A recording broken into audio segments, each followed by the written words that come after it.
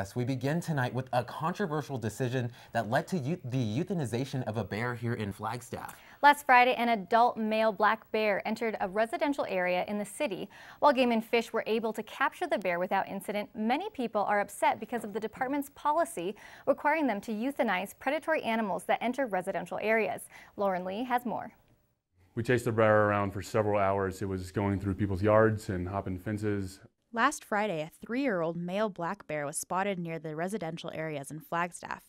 Game and Fish managed to capture the bear, but unfortunately had to euthanize the bear due to policy. Based on where it's at, the timing of the situation, how close is it to the edge of the forest, those kind of things, and any other previous activity. All those things are considered before we will go and capture a bear. Male bears are territorial, and they're constantly moving and trying to find their own place to live, their own territory, and sometimes that brings them into town. Game and Fish are fearful that if male bears are relocated, they may likely return due to losing their fear of humans and identifying them as a source for food. If it was out in the woods, this wouldn't have been an issue, but it was running through several people's homes and backyards. There were several people out. We saw several kids on bicycles, and there was actually a school bus coming through to drop kids off. So due to that, public safety is going to be number one.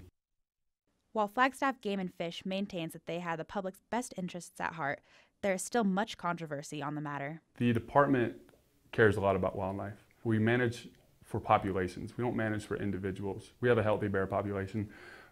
Here in northern Arizona, they're off the Mogollon Rim, and they're in the Tucson Mountains. And I understand a lot of people are upset about this bear being put down, but we're going to have to take the public safety as our number one priority. This is Lauren Lee with NAZ Today. If you would like more information on reporting bear sightings, you can follow the link on our website.